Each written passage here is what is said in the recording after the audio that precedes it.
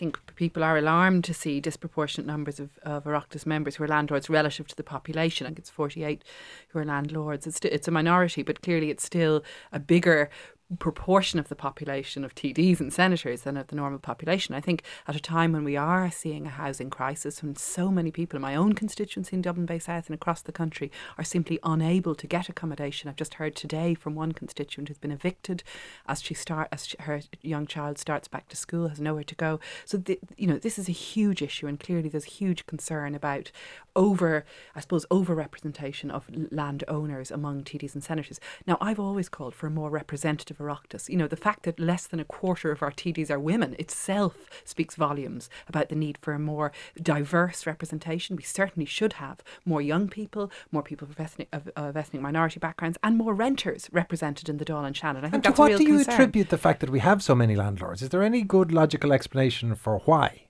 Well, I think that I should say also, I suppose, Anton, an important point is that the Robert Troy affair is not specifically about property ownership, because we don't want to dissuade people from running for election, and it's clearly anyone's entitlement and right to run for election. We need, as I say, a more representative parliamentary membership.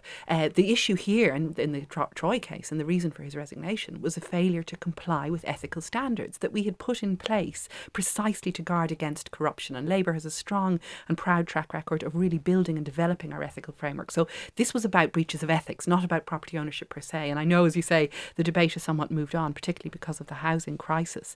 But I think, that is an important point to make all the same, that it's about that. Why is it so disproportionate? I think the reality is that, it's difficult to enter politics. It's difficult to sustain a career in politics. It's difficult, as anyone who's ever dipped a toe in the waters of political life will know. It is difficult. We need to ensure there are supports available to younger people, to women, to those who are underrepresented to come into politics. But it is hard, and that's why I suppose traditionally there has been, not just in Ireland but elsewhere, an overrepresentation of those with property, because they can afford to take the time out to build a political career. That's something we need to change.